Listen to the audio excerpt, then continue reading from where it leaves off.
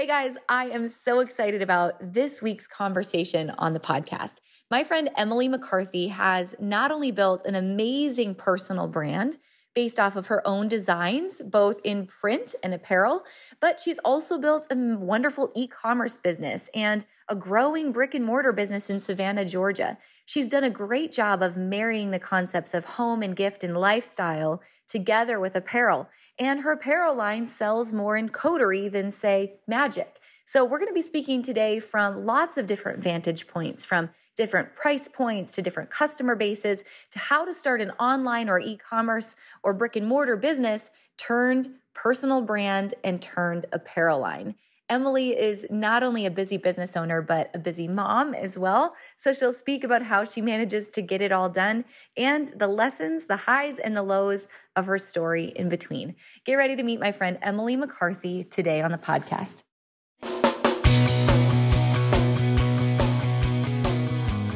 Let's talk about your business, strategy, and the juicy details of what actually works, from mainstream fashion to fashion on Main Street and the entire ecosystem behind it. How do we scale your company and do it with the balance and the happiness that we all seek? Let's hear from those insiders, experts, and strategists that actually make it happen. I'm your host, Ashley Alderson from the Boutique Hub, and I can't wait to chat.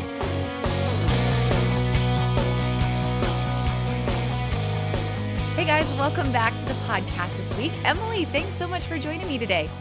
I'm so happy to be here. I've listened to so many podcasts, and you've grown such a large platform of resources for boutiques, and then now I'm a designer, but I still gain so much from it. So thank you for what you do for our community. It's amazing. Thank you. I appreciate that. I just love the mix of conversations that we're able to have here. And I feel like what you're going to bring to the table today is such a mix of, it's not just about retail. It's not just about wholesale. It's not just about design, but it's kind of how do I find my own signature place in this industry that is unique to me? So I'm excited that you're going to be able to share that piece of the story today. But thank you for the compliment. That means a lot. I want to go back. So this is the Hub's 10th year in business. It's our 10th anniversary. And we've got this series on the podcast called 10 Years in Business. And this is your 10th year as well. And you've had lots of change and new opportunity and growth in your 10 years. So take me back. I love your backstory. It's very unique. Talk to me about how you got into this industry in the first place. So I really just started as a creative.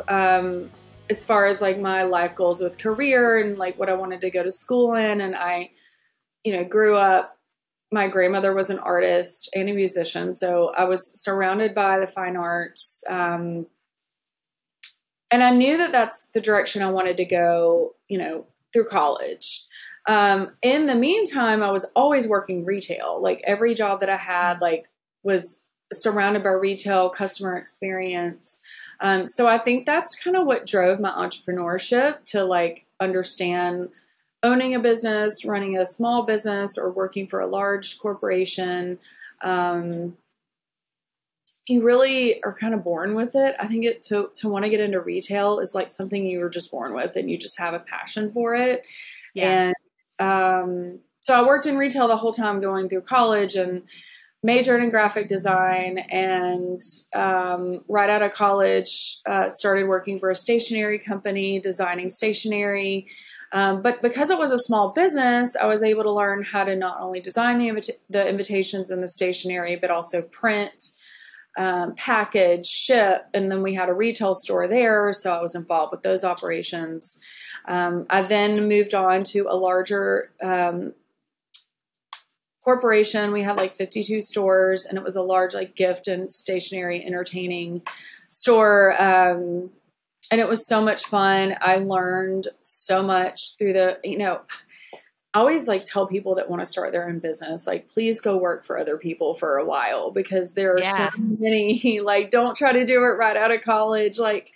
Go learn whatever you can, because I didn't even realize at the time what I was learning. It felt oh, this is so hard, the travel, the hours, the workload. And I didn't realize in the moment things that I was going to take away. And now I look back and I'm thank goodness, for those valuable years.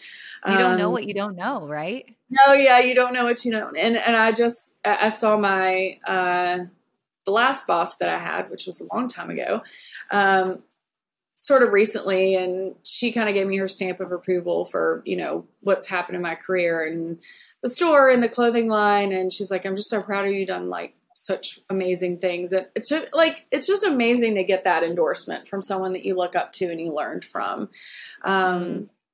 So I had a few years there, and then creatively just wanted to have control over what I was designing. So I started doing a little bit of freelance. Then coming from the world of personalized, I wanted to launch my own product line that was personalized products. However, designing my own fonts so that I didn't just look like every other personalized website that was out there. And that's my biggest takeaway or piece of advice for someone wanting to open a store or start a business, is that you figure out what's going to make you different. And I think the industry, especially retail, can become very saturated now with online and social media. It's like, how do you stand out? Like, how do you have a different aesthetic? How do you service your customers? It's different. Like, how do you, like, really pushing yourself to not just follow what everybody else is doing, but like really think outside the box and try to be unique. And that's what started the business for me. And that's honestly what put us on the map and what grew our business and our customer base. And people now know us for that.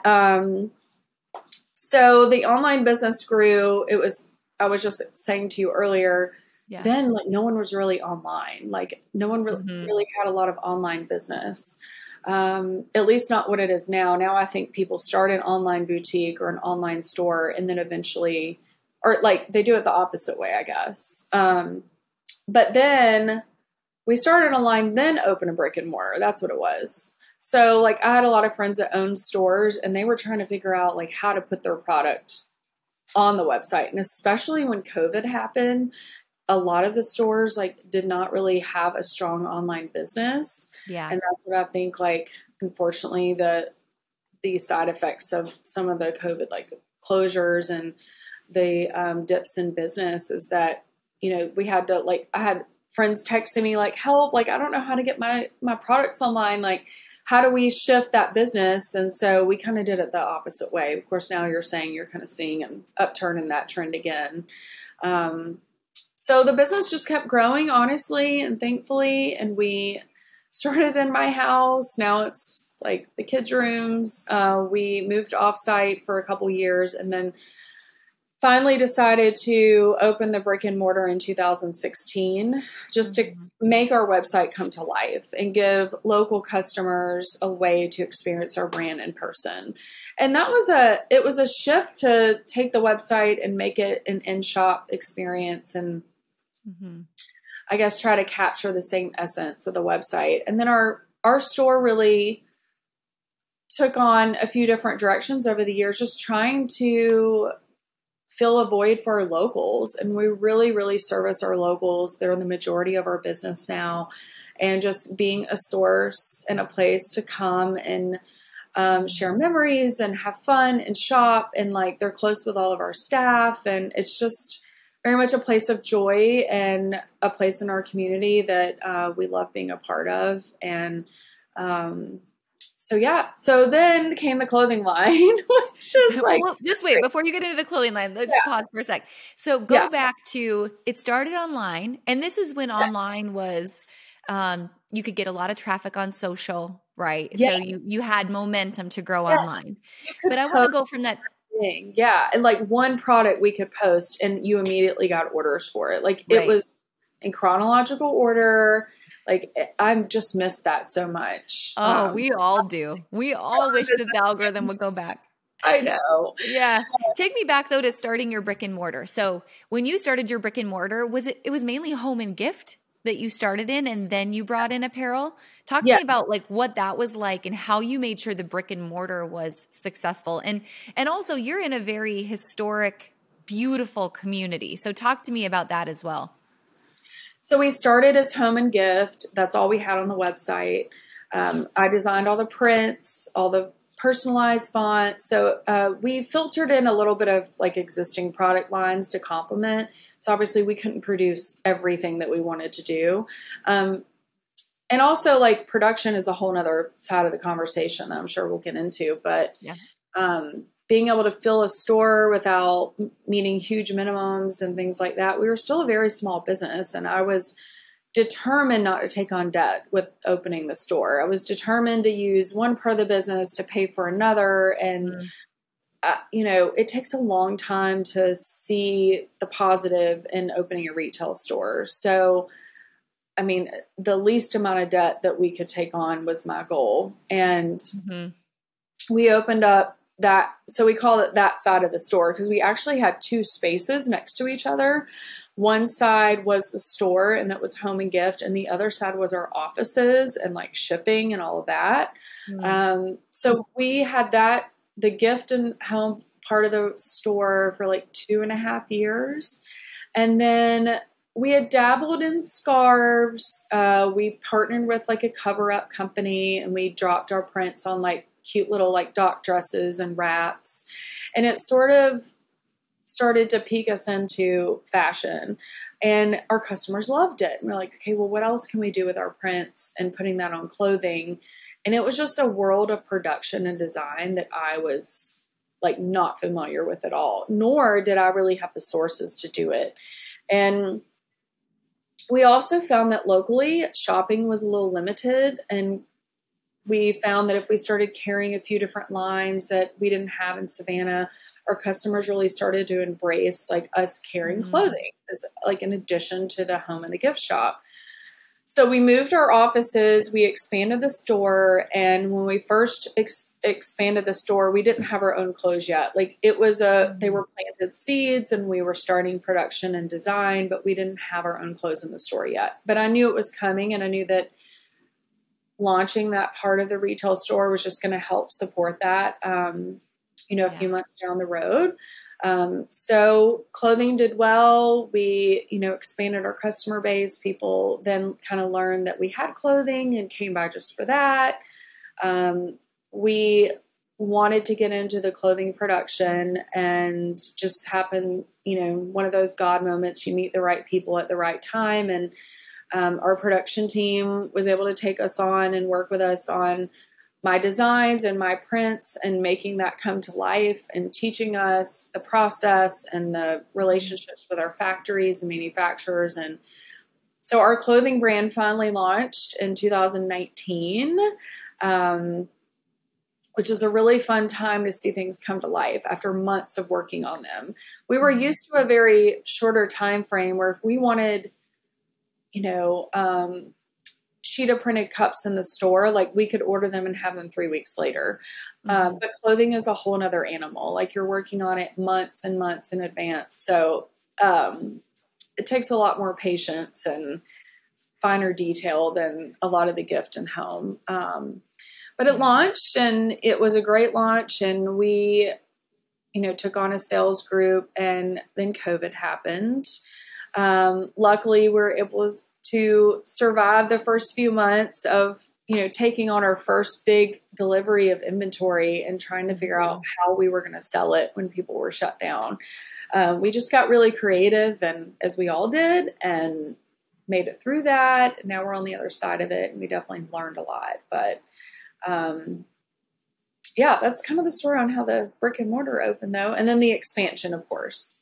Yeah. I want to go back to just the decision to start your own clothing line. So you dabbled in just like your own private labels for home and gift first.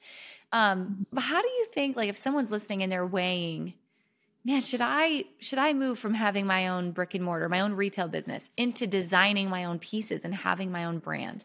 What do you think are some pros and cons or things that people need to think about and weigh before they make that decision?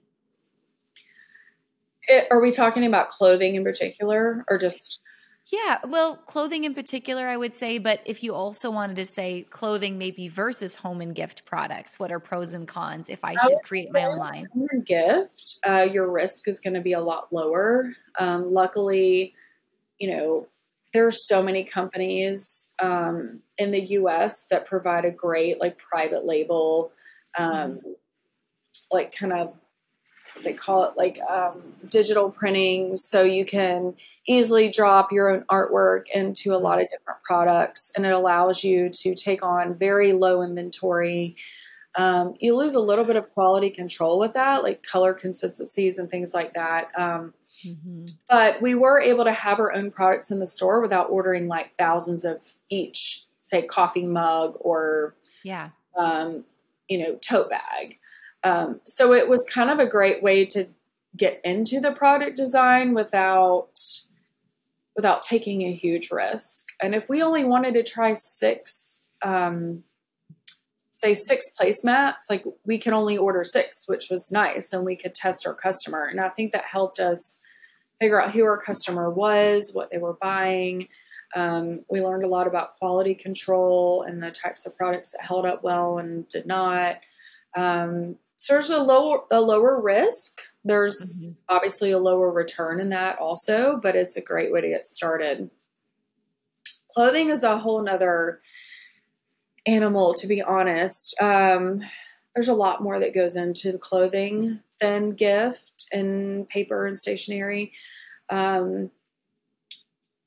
It's a big risk when it comes to minimums are going to be really high. It's one thing if you're taking existing fabrics and you're having garments made with like fabrics that already exist. In our case, we're designing all of our own fabrics. So we have to have printing minimums for printing our yardage. Our solids are all like custom colored, like everything is custom printed specifically for our line. So you've got to have a certain amount of styles per fabrics. Even within those styles, you've got to have a certain minimum, for like one top in 3 different colors, we have to reach a minimum for that. But it is really rewarding and it is really fun. I would say when you're mass producing the clothing, your margins are obviously going to be a lot higher and you do have the room to do wholesale. And I think setting your wholesale and your retails from the very beginning is so important. It's hard to think about, well, what do you think, say this top will sell for, and you set a retail, but if you're not building in a wholesale margin in there from the beginning, like you can't really go backwards. Like you've got to establish from the very beginning that you do want to expand the clothing line to like reach other retail businesses. So if you do want to manage a wholesale business and retail, like you've got to build in your margins from day one. Yeah, that's really good advice. It's got to come in your margin. And also, how are you going to differentiate how you are selling a product versus how stores who are carrying your product, how they're going to sell it, and how are each going to be successful in their own terms? Are there things you've done to help make sure your stores are successful that are carrying your products as well? Yeah, I think as a designer, it is hard because when we ship our product to another store, like we're hoping that they really are mindful about the brand presentation. But we get other brands too in our retail store, and it's hard to know what brand story they're going to want us to tell. We kind of take all of these different brands and mold them together to create like our shop brand and what our customers love. And like we kind of put our own twist to styling and pairing things. And I think that's just about knowing your customer. We know a lot of our customers are moms that, might want easy things for day to day. And then they want like great outfits that complement like their changes in their body. And like, whether they're in their 30s or in, they're maybe even grandmothers in their 60s and 70s, like we know what they are going to feel confident in. And as a designer, I love having my finger on the pulse of that experience, that I know I can walk down there and see how her poppy top is fitting, this woman in her late 30s, or this one of our like sweetest little customers. She's in her 70s and she loves her poppy top. So I know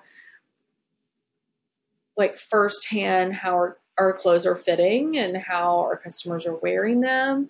And I think that's always going to help us obviously sell our own clothing. And we try to educate stores that carry our line, and we get a lot of one-on-one time with them at markets.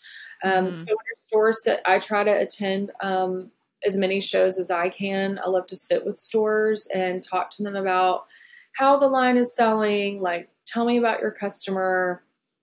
It makes me do my job better, and making sure that we service them also, and make sure that we give them, all the lifestyle photography that they can use on social media and their website, making sure our website is readily available for them to copy and paste listings. And we want them to sell it as well as we do. So just like providing them with all the tools to do that. I mean, Yeah. I can't tell you how many times we get a delivery from someone and it is like pulling teeth to get images from them because it's not on their Yes. website yet, and we can't get images. We can't get it online. We're having to find the fabric contents, and it's like we don't want it to be that hard for our retailers. So we try to give Yeah. them everything that they need, and I do think that makes a big difference in sales. Hey, I just wanted to say thank you. Thank you so much for listening to this podcast. I wanted to give you something extra and a little special. Each Friday, I send out an email with my top tips for the week. It comes in the form of the latest on the podcast, what's new on the blog, and what do we see happening in our industry that maybe you want to be aware of too. It's called Free Friday. It's our free email list, and I just want to invite you in case you aren't already there. Please check out the link in the show notes or head to theboutiquehub.com, scroll all the way down to the footer of the website, and jump on our email list right there. I can't wait to see your inbox and you every single Friday on our email list. And I promise I will keep it juicy. No fluff allowed. We're here to grow your business. Let's go. Yeah, it has to be a true partnership. And Yeah, it sometimes really I does. feel like that's missing, maybe either on the retailer side or the brand side. When you think about your customers, your wholesale customers that have been most successful with your line, what do you think those most successful stores have in common?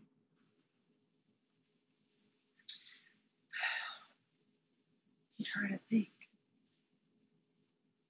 I think they're pretty similar to our retail store. Like, they're very colorful stores. They do great social media. They do try-ons. They do reels and posts, and like they're like eager to get it out. Like, we will, like, right now we started shipping our March collection yesterday, and it'll be tomorrow by the time a couple of retailers will already have gotten their shipment and already are like, oh my gosh, I need another small. We had a customer come in and she has to have it. And we're like, it's going out tomorrow. Like, our response time to their needs helps us sell so much more. And we feel the other end of that when we work with other like designers that we carry. It's like when you can't get responses and you can't get like instant answers, like you kind of lose the sale. And we don't want our customers to ever feel that way, that we're not supporting them selling our clothes just as much as we're supporting our own retail store. And I think because we were on the other end of that for so long, like we know what we want as a store, and we know what kind of service and customer service that we need. So we really try to provide that to our retailers, and it's hands down the first thing they ever say. Like when we get time at market is like, you're always so accommodating. We can't make you enough. Like my customer, she just really wanted to wear that for this party Saturday night, and you guys got it right out, and like it made her whole day. I mean, and it translates down to the customer, whether it's for their store or it's for our brand. It's like, I still consider that end customer the same. So we're servicing them, whether it's on a retail level or a wholesale level. Yeah, that goes a long way. I want to go back to your retail store, again, starting in home and gift and then bringing in apparel. And the reason I want to talk about this is because I feel like this has become so much more common. Maybe even since COVID, I feel like it's become more common. Like gift stores used to think of themselves as gift stores. Apparel stores used to think of themselves as boutiques and apparel stores. But from my vantage point, they're really one and the same. And they really can complement one another. What advice would you give to another, we'll say, home and gift lifestyle store who is interested in bringing in apparel? What do you think they need to know about that process? So I can speak on experience. We started with some swim cover-ups, and we started with scarves and like some accessory. I think accessories definitely goes both ways, and that's easier. We started dabbling in some dresses because I felt like they were kind of easy to just like throw on and didn't require a lot of like styling and fitting. And then you've got to have your dressing rooms. Like I've been in so many gift stores where they had clothing, but it's like, well, you can like pop in here to like the back and try it out. Like you've got to have a nice dressing room with great lighting and privacy and all the things. Like I know it sounds so amateur, but you can't sell clothes without giving customers like the full experience and being able to try things on. But I know it's like then changing some of the construction in your store. But I think if you wanted to try, definitely cover ups, wraps, little like, we call them like little dusters or like little like shawl things. Like that's always easy.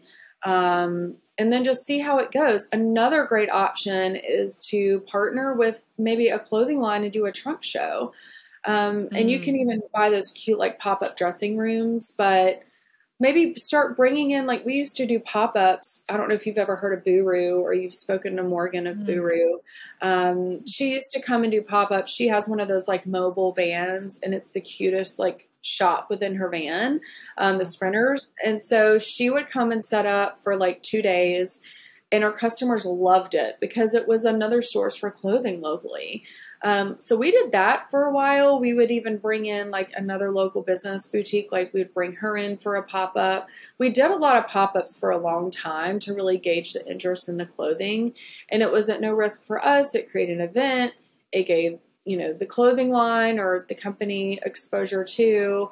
So that would be my biggest piece of advice. Try pop-ups and just some easy things that don't require a lot of style in the dressing room. I love that. That's good advice. What about if the scenario was flipped? If you were an apparel store first and you were considering bringing in more lifestyle or home and gift, what do you think are some greatest opportunities there if you were going to test and merge that market? So I just look at like our customer base. 9 times out of 10, our customers are coming in to like, they want to shop clothing, but they also need to grab like a birthday gift for their best friend, or they need to buy a housewarming gift for new neighbors. A lot of times it's like, my friends were doing birthday lunch tomorrow and I need to bring a little something. So like, what is that? Is it little like trinket trays? Is it I think tote bags, like shawls and hats are always a great way to go into gift. Things that can be picked out as like a personal thing. Like if you're purchasing an outfit, you need matching earrings, but also like our customer gives a pair of earrings as a gift all the time. So I think it's presentation is key. Like we love hoo hoops. We carry hoo hoops. And I think she does so well because her like great hoop earring comes in like the cute pink gift boxes. And it's a great little like treat for yourself, but also it's the easiest girlfriend gift. So accessories, I think that's like the marriage between the two, that kind of goes hand in hand. I think getting into home, when you get into like home interiors, I think it's a whole nother thing. It's case goods and soft goods can get a little tricky, like space wise. You've got to have the real estate to dedicate to that. But I think accessories, tote bags, I think cute little like beach blankets or things like that are a great way to transition. So good. Emily, you have a lot on your plate with the store and the website and the line and the designing and all the things. And you're a mom, you're a busy mom as well. How do you manage all these things? How do you approach a typical day and how do you approach a typical week to get it all done and still be human at the end of the day? It takes a village for sure. We have a staff a little over 20, and without them, like none of this would happen. And it's to say I could like disappear for a week and they would be totally fine is 100% telling the truth. They would maybe even be so glad to have me out of the office for a couple of days. That's a big compliment. That's awesome. Questions. They're amazing. And they're here because they're passionate about what we're doing and they're excited about where we're growing. So staff is key. I think having a good work-life balance is key. Getting tons of rest. Like I'm not one of those like stay up all night, like working and thinking about business, like I am out cold at like 9:30 or 10. I mean, the days start early, getting the kids to school, and sorry, we have this train that goes by. It's okay. It's a long train. It is a really long train. So it's important for me to be hands-on with my kids. I never want them to feel like and he really likes to honk that horn.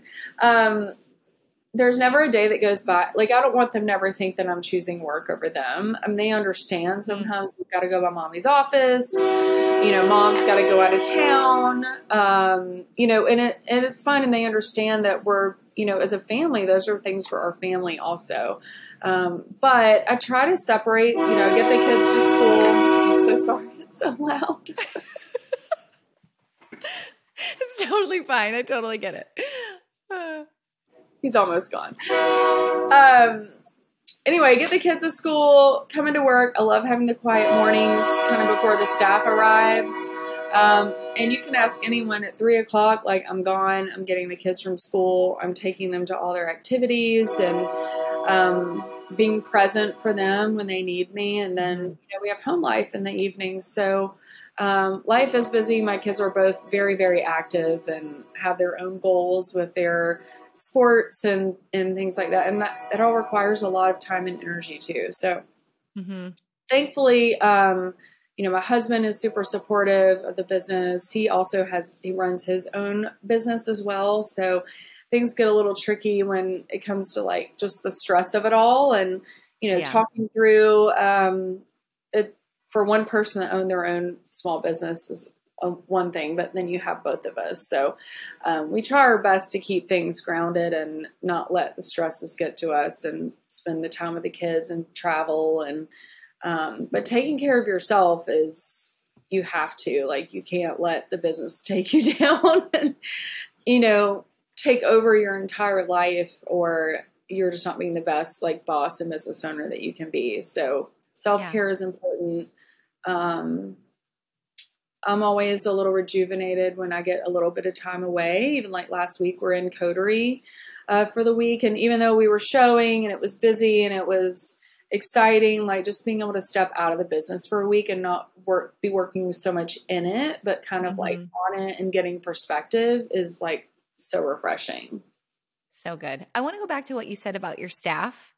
Because I think you're right. Like the fact that you can operate and walk away and do shows, which is so, I mean, if you aren't doing shows often, I mean, you don't know what a stress that can be to be away and the energy that takes. So go back to your staff for a minute and tell me about, what do you think it is about your staff that made them cohesive and as supportive as they are? Was it your training or your onboarding, or what do you think makes them special?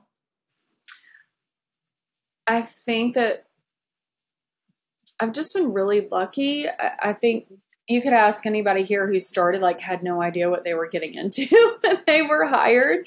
A couple of them are right outside my office. They're probably giggling. But I think we all share the same purpose of, like, seeing where this goes. And we're all very excited about it. And we've watched it grow every year. And I'm very candid and transparent about the growth of the business. And like, this is what we did last year. This is what we want to, and they set the goals. I'm like, what do you guys think that we can do next year? And they are all really excited to have their own goals for the business and see where it goes. And it makes it so much more rewarding for them also to see their hard work pay off. And I try to hire people that are great at the things that I don't know. Like, Lincoln in the next office, went to school for fashion and teaches me things all the time about, fabrications. And then we have Emma who helps me with print design, and she's teaching me things. And the retail store is a whole nother staff of, management and production and style, customer service. And everybody is pulling their weight in their own areas, but we all just jump in when needed. Like, we get a shipment and it's 13 pallets. Like, we all show up in workout clothes and get it all dealt with. And then we all go back to our other tasks. We're all very involved with the different parts of the business. And I think, we love helping each other. Like, if we see someone, during Christmas season, the retail staff is like drowning. And so we're like all jumping in to help. And then they help us with, we're drowning in production. So we're very much a team effort here. Just been really lucky. I don't know that it's like onboarding or training, because I think as much as I would like to say that's a very structured program, it's not. It's like we need help, or somebody like interviewed or sent in their resume. We didn't even know we needed help, but then they looked like a great candidate. So we're like, well, we have things we need you to do. We're not really sure what that is yet, but we want you here, and like we figure it out. And we've just searching for the right fits for our team has been good. Yeah, it sounds like it's a culture thing. Yes. Like more than a training, you've got the right people on the bus, and you can always arrange the seats. The culture's right.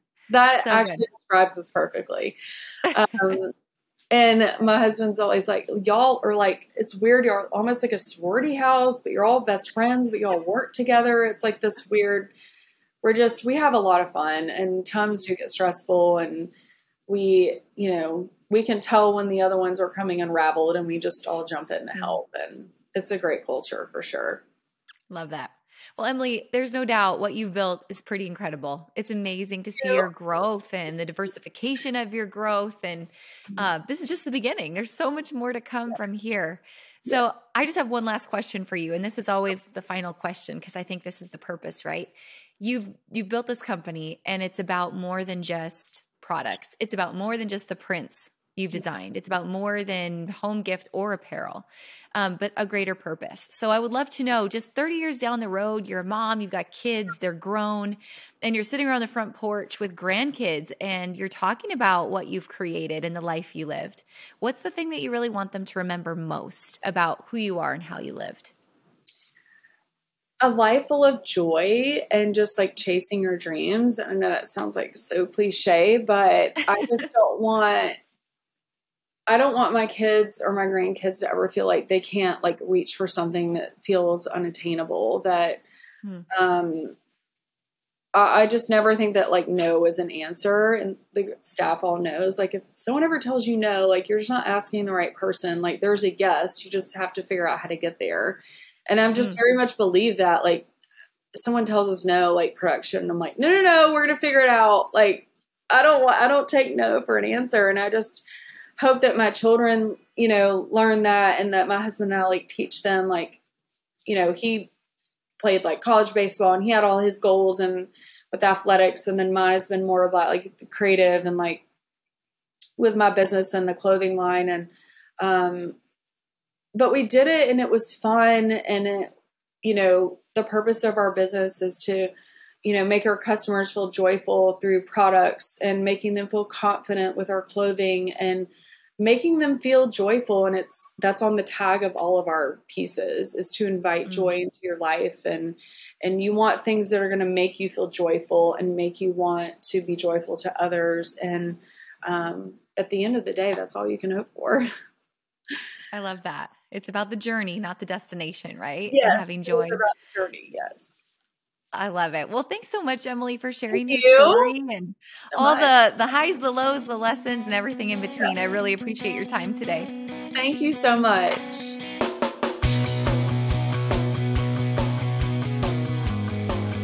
Hey guys, thank you so much for listening to this episode. We hope that you loved it. Don't forget to hit subscribe and leave a rating and review down below for a chance to be one of our featured listeners each and every week. For more information on our spirit of community over competition and how to access complete show notes and bonus downloads from our guests, head on over to theboutiquehub.com and join the community. We'll see you next week.